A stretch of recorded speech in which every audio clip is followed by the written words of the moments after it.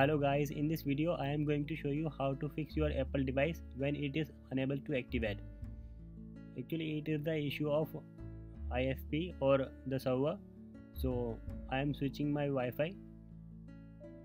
Before it I was using cellular data. So now I have entered my password. This is a 4G Wi-Fi. Now you have to wait here for 3 minutes or 2 minutes. In many cases this is work, but sometimes it doesn't work because the Apple server not working.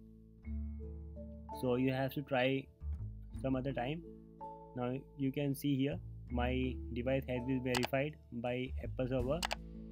I will set up passcode later. This is the initial setup.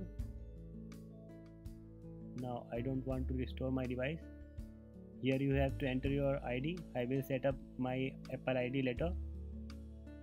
Just click agree. Continue. Not now. Just disable location service also. Just set up later. Do not share. Just click continue and then continue. Now swipe up. You can see here my device has been activated. Now you can see here this was the 15 version. So thank you for watching this video. See you in next video. Till then, bye. And if you have question regarding this video or other solution, you can ask me in comment section. So bye.